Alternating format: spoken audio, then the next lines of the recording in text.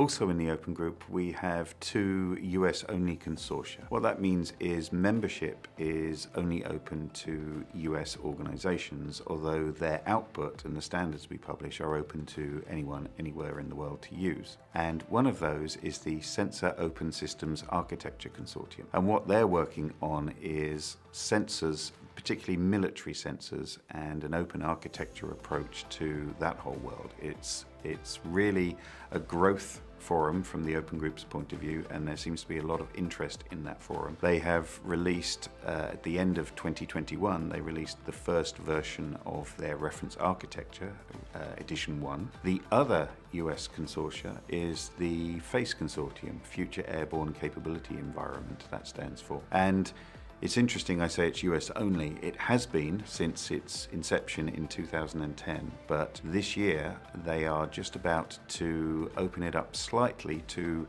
participation outside US only organizations. So it will be open to a group called the Five Eyes, which will add the UK, Canada, New Zealand and Australia to the US as the base of participation.